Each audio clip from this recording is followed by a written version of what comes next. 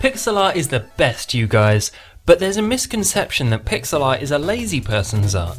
I know that I've seen some atrocious looking pixel games out there, and if pixel art doesn't fit a game, then you'll notice it. For indie devs, it's an efficient way of making art assets, which can be handy when you're by yourself and need to do programming and marketing and all the other things too. Pixel art was all the rage a few years back when there were a ton of platformers coming out and people got tired of it. Other art styles became more prevalent. I can understand that, but the games I've chosen for this video are here to show that pixel art is great and could do so much more than just induce nostalgia. There have been a lot of games that use pixels to emulate a retro style, and many of them have been good fun, but since the golden days of the SNES and Genesis, pixel art has changed into something new.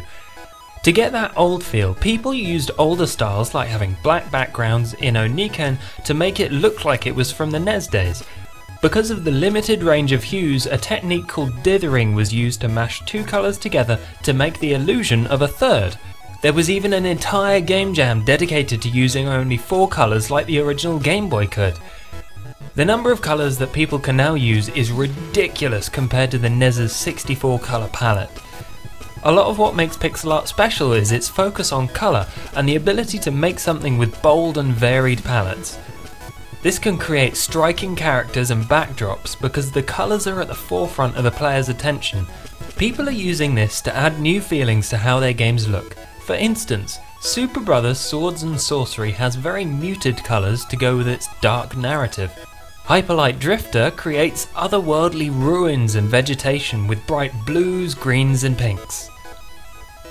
Everything is all square, so you're not going to be able to get that much detail in there unless you get adventurous with colouring.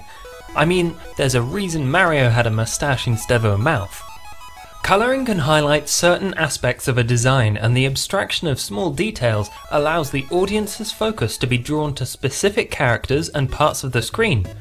Lethal League is a very fast-paced brawling game, so being able to easily keep track of your character is essential. To do this, the character colours are bright and contrasting, and while the backgrounds are still vivid, they aren't as saturated so that the players really stick out. And I mean, look at this! This is a rock, and it's blue! Why is the rock blue? Rocks aren't blue, but with pixel art it just looks good. This blocky nature of pixels means that you can't fit in that much detail, but even showing something like the main character of Hotline Miami smashing someone's head open is communicated so well that you know exactly what is going on and can be kinda grossed out by it. Another example from Super Brothers is the stone face. Its design uses the square edges to make it look like it was made from bricks, because if it was using smooth edges it would look terrible. Another style that looks good in pixels is using large flat areas of colour without much detail for a clean look. Combined with the shading, Lethal League's character design uses this for a very angular, almost 3D effect. Animation is essential to how pixel art works. I mean, obviously, I'm not sure why I pointed that out, because it would be weird if characters didn't move. Paul Veer, the artist for Vlambeer's Nuclear Throne, draws blur into his frames to make it look like there is more motion in the animation than there really is. This is an ally from Nuclear Throne. Now let's see that cute little killing machine on his own. This is the animation, and these are the animation pictures or frames.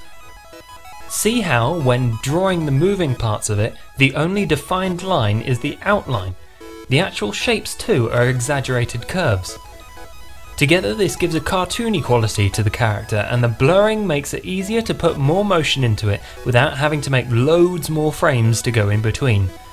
Another interesting way in which people use animation tactically is to reduce the amount of frames even lower. Look at this hulking enemy from Hyperlight Drifter. In total, he has 6 different pictures used for this walking animation. He's a heavy character, so what they do to emphasise the fact that he has a lot of weight to him is that they spend different lengths of time in each frame. See how he quickly moves his legs and then pauses for a bit after each step as his weight hits the floor. I think he's quite cute, really. With modern effects on top of all of those things, that can create an epic looking game. These are things that were impossible with older hardware, and as with all art styles, new technology has helped define how pixel games look. Super Time Force makes its time mechanic look like a VHS tape being rewound. Lethal League makes its characters feel powerful with effects that bend the screen and invert colours when you hit the ball.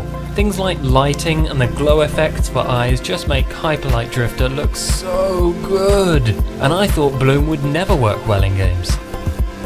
So I think it's fair to say that pixel art still has a place in games, and that there is more to discover and be done with the style, as I've hopefully shown you here. I'm looking forward to more people using it in new and interesting ways, and I think I can safely say, with pixel art, the rule is be there and be square.